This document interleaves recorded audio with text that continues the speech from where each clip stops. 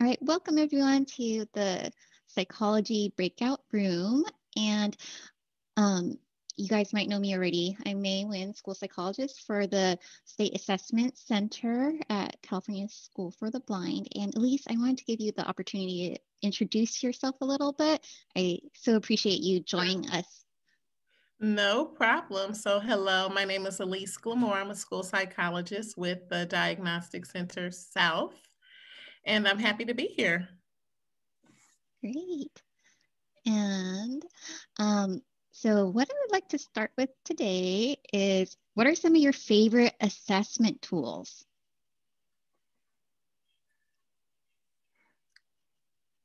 Anyone? You want me to start, May? I can get it started, and then maybe that'll help everyone else become more comfortable. That sounds great. And I just realized that I have two screens on, and I want to make sure I'm recording the right screen. Oh, okay. Well, we'll wait. Yeah, let's see. I'm not sure if I can tell.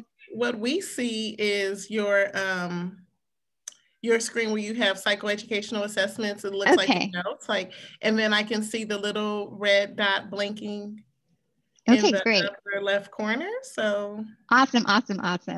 Thank you. So hopefully I'm recording the right screen, but if not, at least we'll have the audio. All right. So why don't you go ahead, Allease, share with us some of your favorites. Well, my all-time favorite assessment is the Southern California Ordinal Scales of Development because I love the just the fluidity of it, and just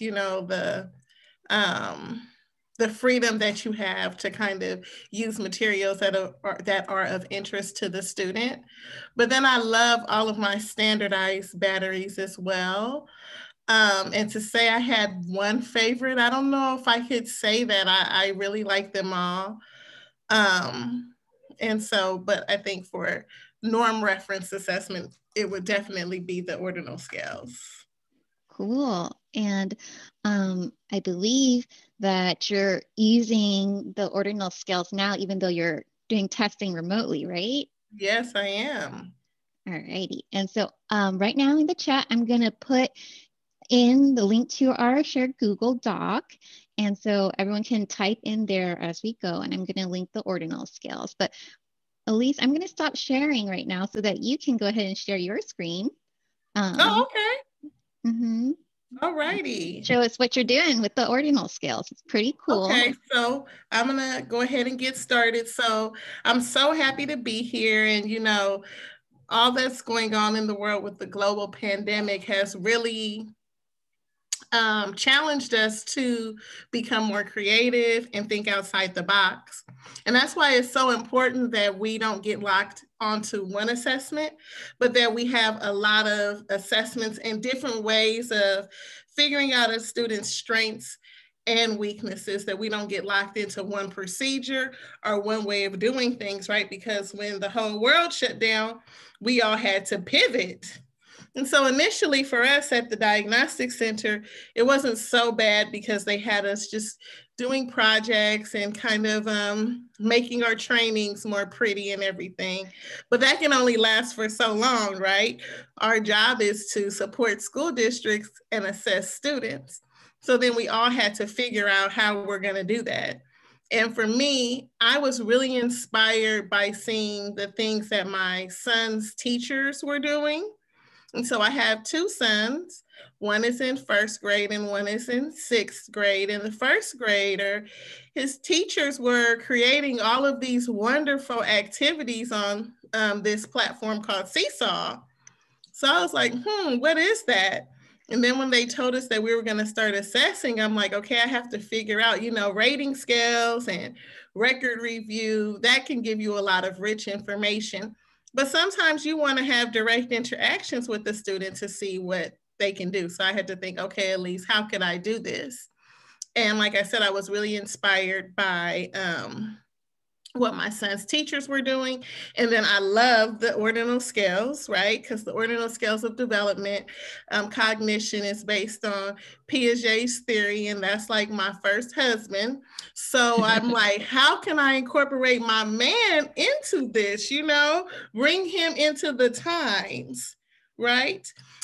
Into this technological age. And at the center, they weren't really comfortable with us yet doing more like virtual standardized assessments. And that's why really understanding norm referenced assessments and how to use them really come in handy, because you're not bound to standardization. So you can use different materials and present the activities in all different types of ways. So I'm like, okay, at least I'm in the shower. I'm like, what am I going to do? How am I going to like present these activities to students? And this is what I came up with. So just, I'm a very communicative person, so I'm always talking to people. So between what I saw my my son's teachers doing it on Seesaw, and then I was talking to another friend of mine who's a preschool special education teacher, and she was telling me that she was using something called boom cards. So I kind of explored these two platforms and was able to recreate a majority of the tasks that we would present when we're administering the ordinal scales in person in Seesaw and boom cards. And I'm happy to share that with you. So let's go ahead and get started. Okay, so I'm not sure if you guys are familiar with the ordinal scales of development, but it is basically an assessment where you, like I said, it's norm reference, and you are basically presenting Piagetian task. So what I did was I recreated a lot of those tasks, and in the assessment, there are basically three kind of scales or categories, domains, or whatever you would like to refer to them as. And so they are reasoning and logic, classification, and problem solving. The names are kind of different in the manual, but those are basically the skills that it hits. So I broke what I did down into, let me go back and show you, into those three areas. And I started with sensory motor 5. So for problem solving in sensory motor 5, it starts with trial and error reasoning. And so when you administer it, you would give the student a form board puzzle and the shapes. And you're supposed to be looking at the process that they use to solve the puzzle. So are they able to use foresight, which would be a skill in sensory motor 6, where they're able to look at the piece, look at the puzzle, and in their mind, right, mentally anticipate where the puzzle should go, where the piece should go, and put it in the correct spot on the puzzle? Or are they using trial and error? So what I've been able to do is, with the support of parents to some extent, because they might need to kind of help the student open up the boom deck or share the screen with me so that I can see. But what they're basically gonna do is put the pieces, either through trial and error, right, or foresight, in the correct space on the puzzle. And while Allease is demonstrating that, just wondering if anyone has done any work with the Southern Ordinal Scales that Allease was mentioning earlier, or familiar with Piagetian tasks, or is this all new? Feel free to throw that in the chat so we know if you might need some extra explanations. All new. And new, oh great. So Allease, feel free to add more description wherever you want. A little bit more about it as I go. So the ordinal scales was actually developed at by the diagnostic centers. And so this next skill here is really kind of the next step to the form board puzzle, where you're looking at their ability to discriminate size. And so this is how I recreated a nesting activity. So they're supposed to put it in from biggest to smallest. So like how kids would have the little nesting cups that you would give them. This is my version of that in boom cards. And this skill is in pre-op 1. So basically Piaget's theory of the, and then this is the next higher skill, that would be stacking. So like the little stacking rings that you would give kids, or that you see kids play with, the toy where it's like on the yellow little spindle, and then they put the rings on, so they're supposed to put them in order of size. When you do it with live objects, the stacking rings is a higher skill than the nesting cups, because when you're nesting with cups, you get kind of feedback. It doesn't fit, so you know it's wrong. But when you have stacking rings, all of them fit on top of each other, so it's this would be a higher level skill. But so they're supposed to stack them on top of each other and put them in size order. Oh. And then within the problem-solving domain, we also start to look at their understanding of quantity. So they're supposed to demonstrate understanding of less and more. So this is kind of my version of that. And you're going to want to do the activity a couple of times just to make sure that the skill is consistent and they're not guessing. And then this is also another version of less and more. And this right here is a reproducible that's actually in the skills manual.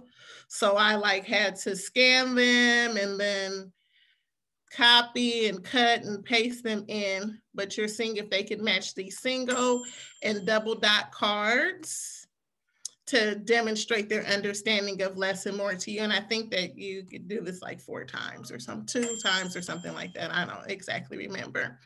Okay, so then after we're looking at your understanding of less or more, we move into kind of higher level problem solving. And when we move past like our perception of size through nesting and stacking, we start to seriate, and that's our understanding of like order, right? Our ability to look at something and figure out what order, how could we bring order to this? So that's what those little, we all have seen the little dolls, right, that are of graduated sizes. So I found a picture of them online, and luckily we have some pretty cool technology. So we have a program called Snagit where you can like grab a piece of a picture online. So that would be that. So they're supposed to put them in order. And then there are these little rods. So this would be like an example of a Cuisinart rods, like the little sticks that are of different sizes.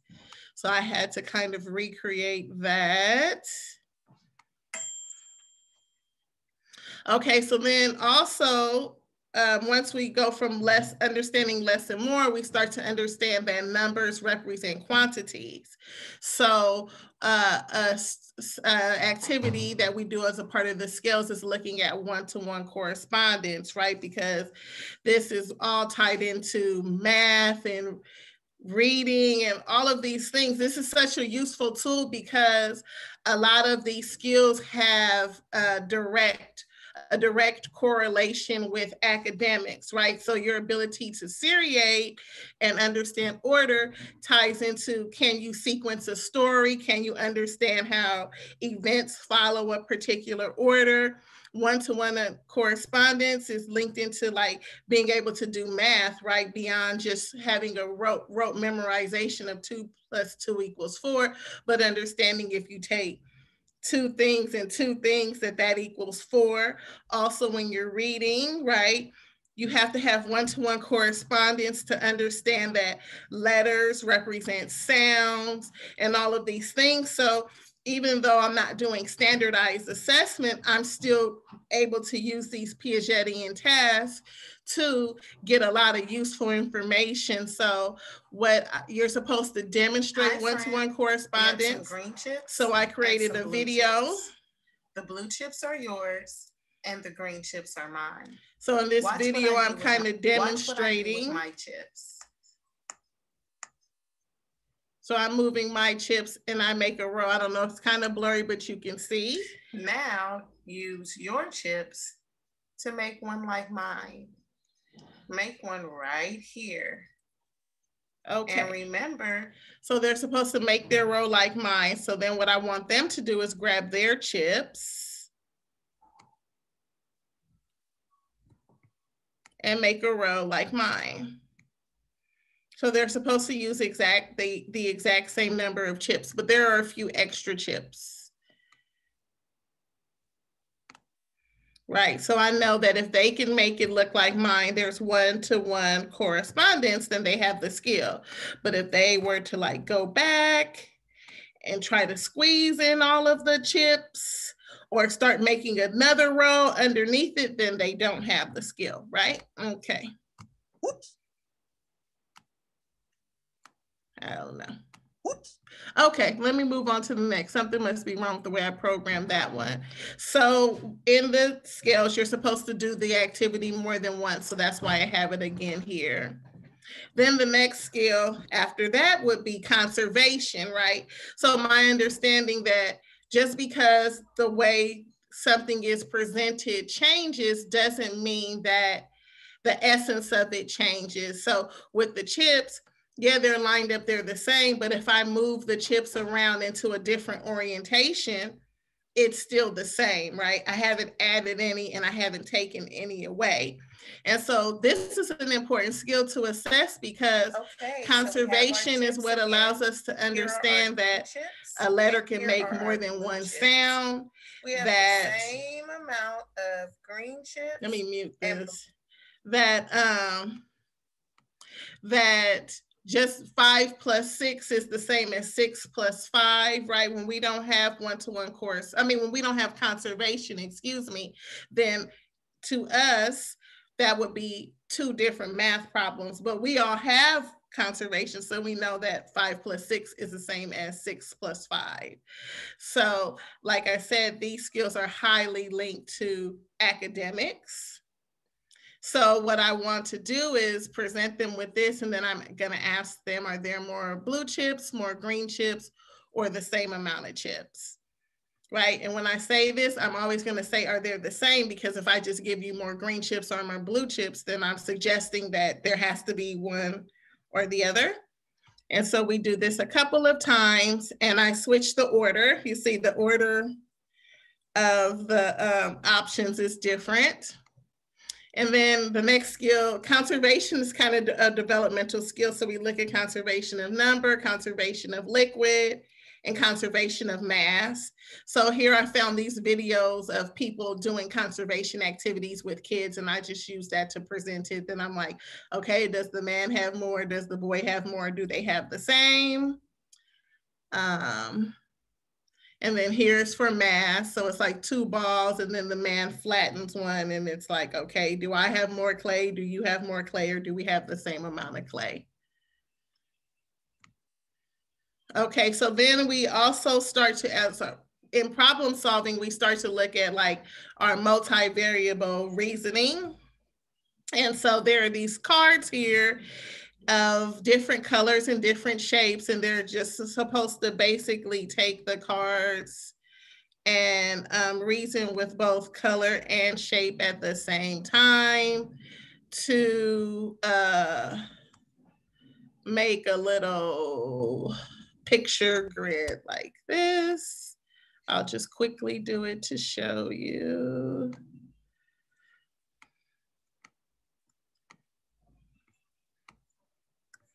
Okay, so here we're looking at multivariable reasoning, which is important for activities of daily living. Can you walk on the street and talk to someone and watch out for cars at the same time? So all of these things are linked to academics and life skills. And then this is just a higher form of seriation because we move past objects to line drawings and representational drawing. So here I would want them to kind of put these pictures in size order like this. And then they do it with colors, with these line drawings, so it gets a little more difficult, and then with dots. And then, you know, once we move into those last things, we're like in pre-op 1 and pre-op 2. But now when we get into like concrete, then if you notice, everything becomes more abstract. So now they're seriating with actual words. So if this person is taller than this person, but shorter than this person, who's the tallest? So I kind of put it in there, and then you can type in the answer, and then you ask them, how do they know? Okay. Yeah, so, all righty. So I'm going to leave out of this one. Any questions so far? So we had some questions in the chat as you were going, Allease. So I'll just go over them. So some people are asking, what's that resource? Where can I get it? And just in case you came in a little bit later to our breakout room. So Allease is demonstrating PHA and TAS, and the Southern California Diagnostic Center created the Southern California Ordinal Scales of Development. And when you order the manual or kit, it is not what you see Allease is doing. That's all her awesome work. It's her wonderful creation that she spent, I believe, probably many hours creating. So you wouldn't be purchasing this online format. She created this based on PGA and theory and the format from the ordinal scales. And so I put in the chat the links to order the manual or the kit and a guidebook. Was it Zilprint? Yes, that one. Okay. And then there's a guidebook that you can preview, about 33 pages of it on Google. And I dropped that in the link as well. And that was published in 2018, so more recent publication. And then another question was, what's the age range? So this isn't a standardized assessment. So it's not like somewhere it's like, okay, if you're age 2 or 3, you need to start at this point or things like that. You can use it with young children. Like I've seen it used with, preschool kids around 2 years old, and you can use it with older individuals as well who might be cognitively functioning in an early range. So if they have any cognitive delays, it might provide more meaningful data than a standardized assessment. And anything else you want to say about that, about the age range? It's based on Piaget's theory. So his theory starts in the sensory motor stages of development. So by sensory motor, we mean like when we're at the stage where we need to touch and feel, and we're learning through movement and exploration. So it goes from birth. The scale starts from sensory motor 1, which is like 0 to 3 months or 0 to 4 months, something like that, up into through formal operations, which is where most adults function, but not everyone gets there. So it really spans the full lifespan. You can go from out the womb to adults as well. So, a lot of it is in the interpretation of the response or the quality of the response, not necessarily based on a right or wrong answer, but the quality of the response gives you indications of someone's developmental level. Well said, Allease. And I think if you're assessing a student with visual impairments, some of these tasks visually might be challenging, just to, kind of throw that out there. But how Allease mentioned how you would interpret it, that's very important when you're looking at students with visual impairments as well. You want to be looking at how the student is accomplishing that task, how they're trying to problem solve, and that will give you really meaningful information for interventions or accommodations, which is, the real meat of what we're trying to get at. Like, how are we going to help this student learn and be independent? All right, Allease, I'll let you take it away. No, because I like that you said that, because that's really what makes you worth your salt as a school psychologist. Anybody could be trained to read or follow a procedure, right? And then the statistical aspect of it is truly minimal as well, because if you can add, right, you can convert a raw score. to a scaled score, but the interpretation is what makes you worth it. You know, that's where the meat of what we do is. And so that's why it's not based on the actual response, but the quality of the response. So now we're into, what scale is this that I just opened up? I'm sorry. Oh, classification. So classification starts with object concept, like object permanence, right? The understanding that objects exist or things exist outside of our direct interaction with them. So one of the first activities in sensory motor 5 is them finding a sequentially hidden object. So, oh, let me see. I didn't finish this one. I'm sorry. So what I did was, I think, okay, I'm sorry. I was going through because I try it out and then sometimes things don't work. So I have to go back and and rearrange how it's done. But the idea is that you would have an object and you take it and hide it behind these different things. And they're supposed to remember where it was last hidden. So that's what these activities would be. So what I did when I had a student that I used this with before was I had a video of myself hiding the object. And then I had the object behind like the blue one. And so I'm like, okay, where is it? And then he was supposed to move it and find the object. And the kid liked Target. So I had I used my Snagit and I like snagged the little Target logo because I knew that he would actually track that. And he was able to find it. So that was pretty cool. Then after that, we move into matching, right? So matching color. So I have these here. So they're just supposed to move them and match. Then we go into matching shapes.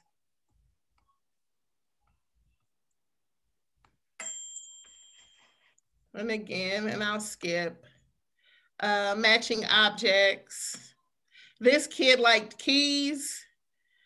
When the first assessment that I did virtually, he liked keys, iPad, like Eggo waffles, and he liked to drink. So that's why I have these matching activities. So it can be very,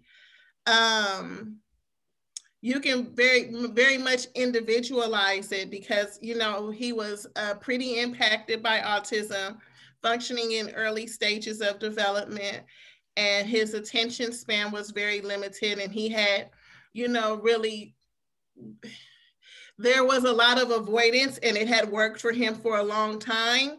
So he didn't feel like he really had to do things that people asked him to do. So I wanted to make it interesting for him so that I know that I'm assessing his skills and not his not like his non-compliance. So that's why these are the objects that I'm using here. So then, from matching evolves into sorting, right? Because remember I said this is classification, right? So you see the skills are becoming more sophisticated.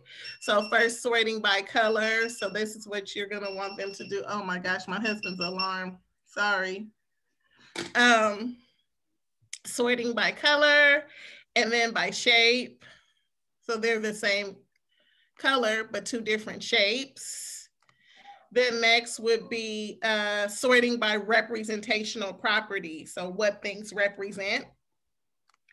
Okay, but when you actually use it, like when I do this in person, the things that I use are like food items and vehicles, but they're all primary colors.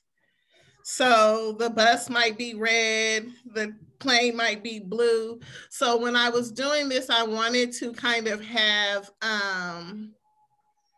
because those are like distractors, right? Because I want to really see if they're sorting by what they represent. So I tried to think of things like the orange and the tractor are both orange, right? To kind of throw them off to ensure that they're really sorting by the representational properties.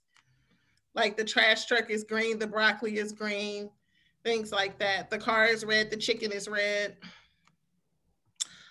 So there are two groups, vehicles and food.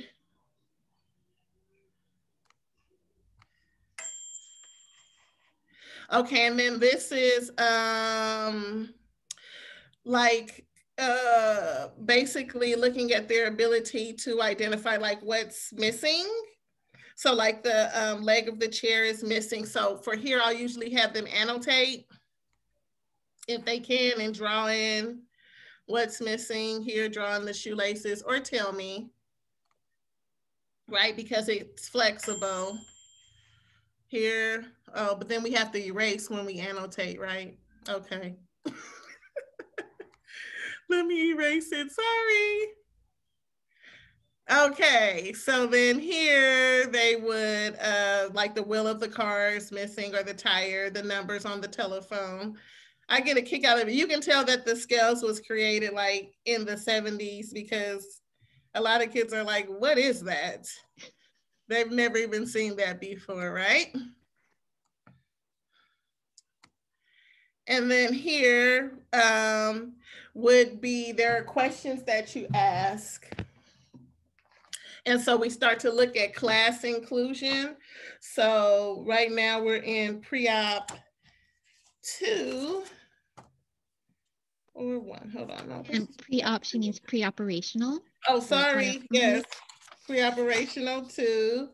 And so I'm gonna ask them questions like, just 1 second. And while she's looking at these questions, oh no, I'm sorry. This is concrete. Go ahead, ma'am. I'm sorry to cut you off. Oh no, go ahead. Go ahead. If you found it, go ahead. Yeah, so we're looking at their ability to classify. So you're going to ask them questions like, are there more big dogs than little ones? Are there more dogs than little ones? So do they understand that like little ones includes like little dogs, right? Dogs includes not only the big dogs and the little dogs, right? But all of the dogs. If all the dogs in the world died, would there be any little dogs left? If all the big dogs in the world died, would there be any dogs left?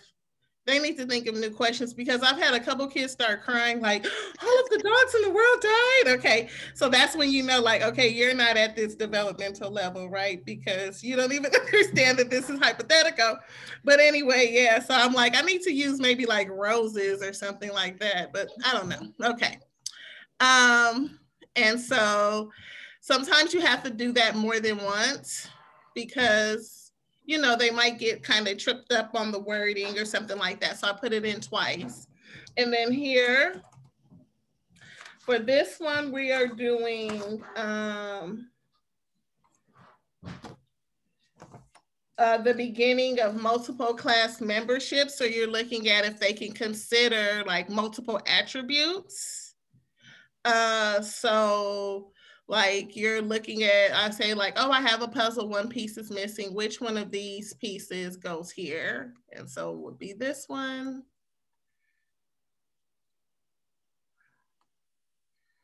And then the same here. So there are 3 demo items.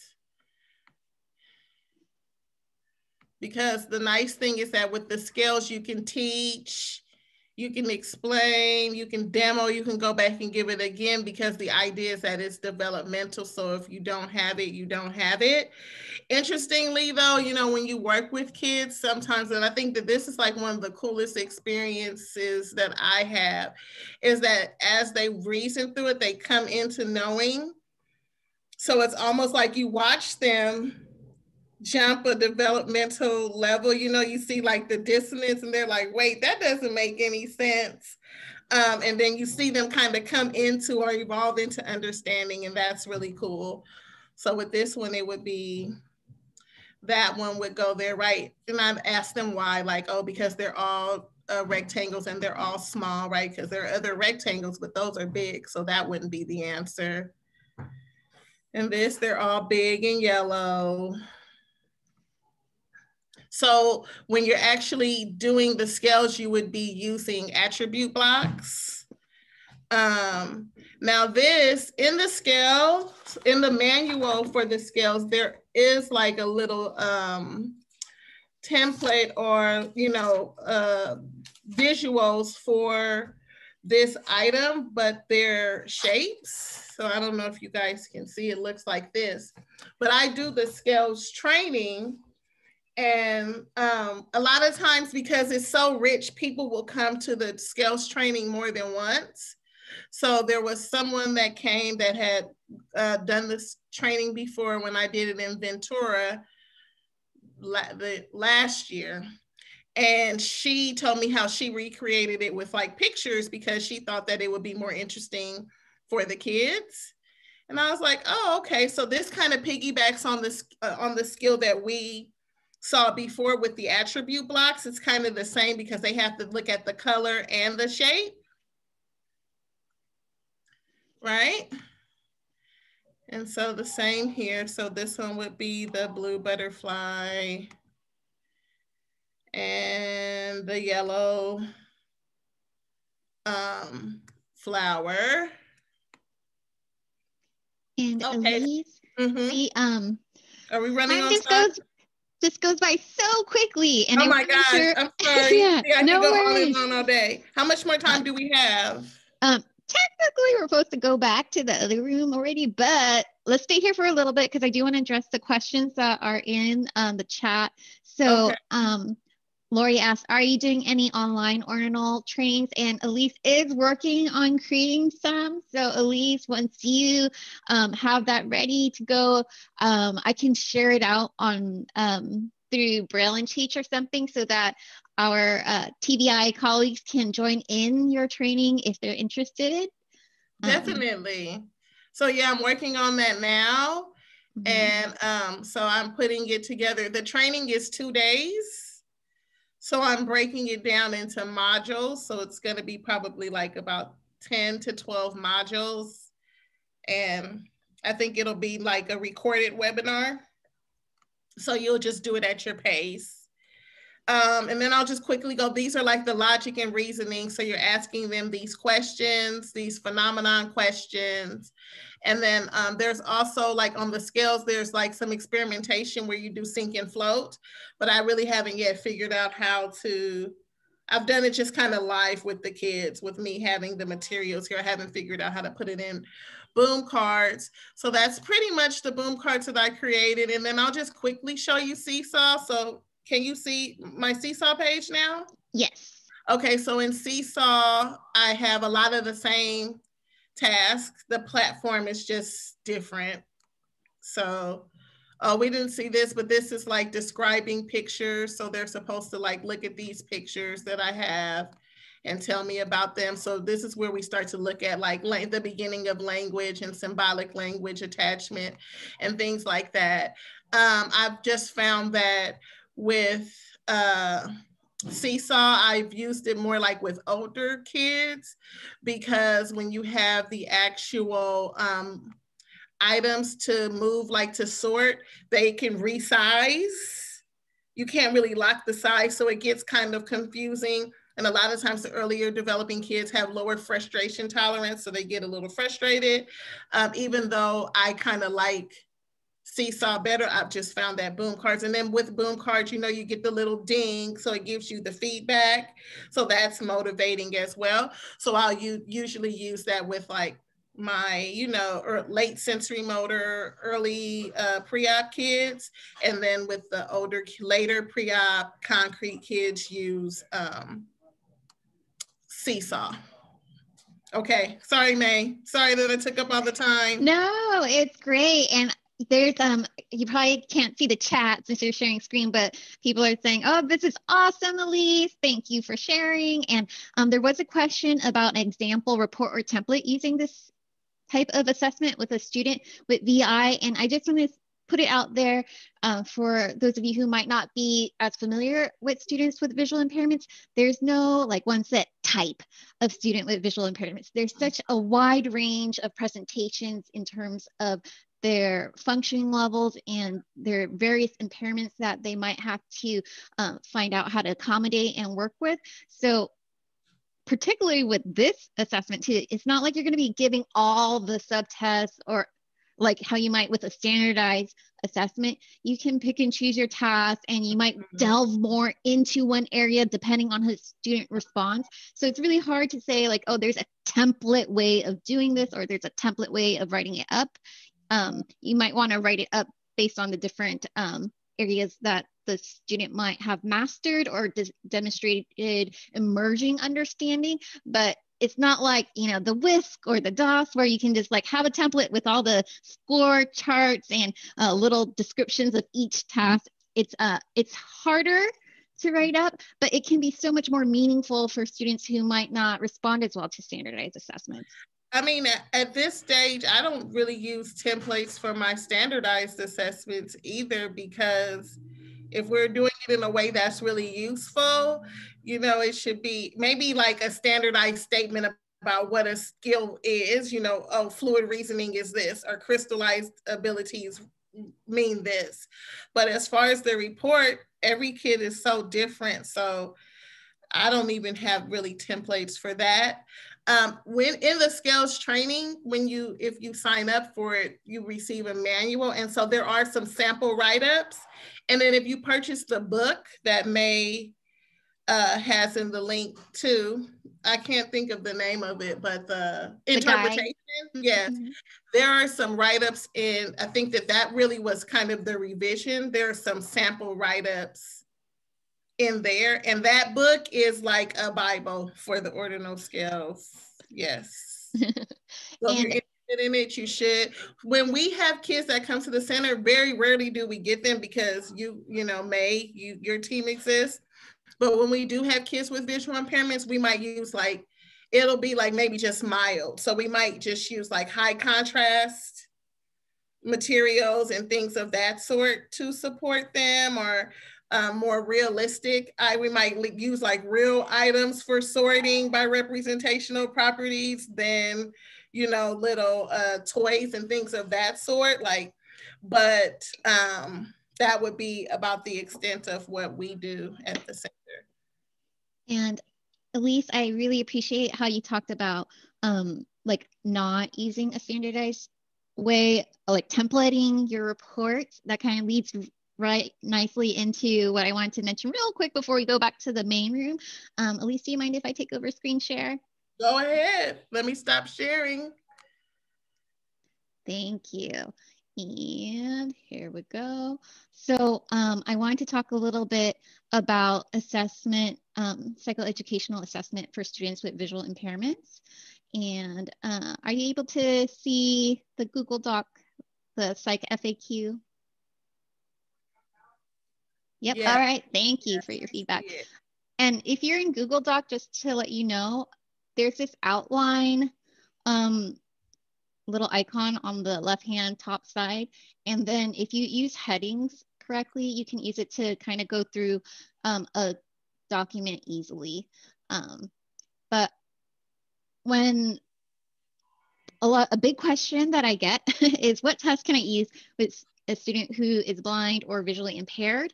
And I gave a little blurb about things to keep in mind when you're assessing. But one of the most important things I want you to keep in mind is that to really emphasize the validity and interpretation of the report. Like, think beyond just the scores, because a lot of times these tests are not normed on students with visual impairments, and the spectrum of students with visual impairments is so wide and it's such a low incidence population that it is really hard to norm a test for students with visual impairments.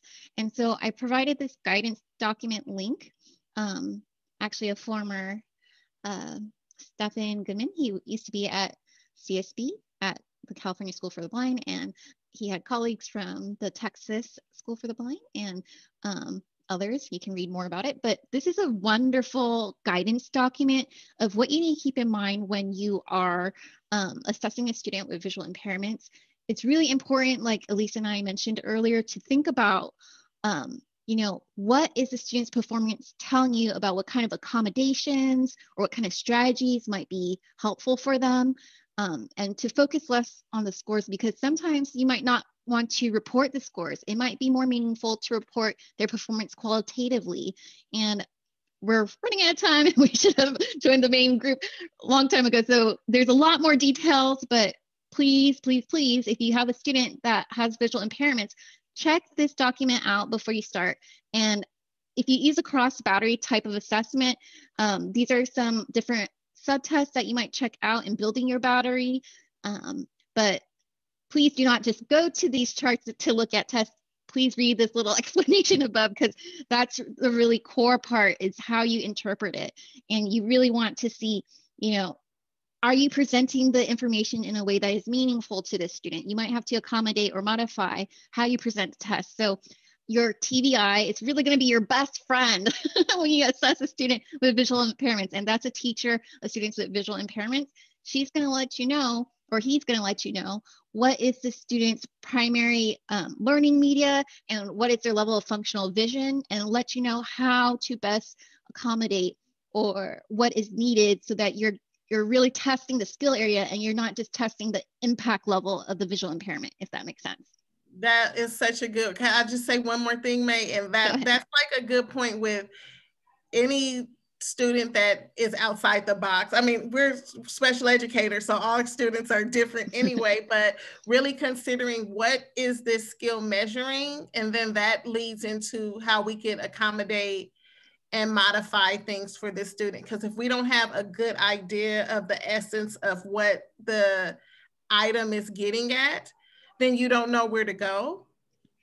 So that is like kind of the foundation, I think, of accommodation and modifications. What am I trying to assess? What do I want to know what they can do? What am I looking?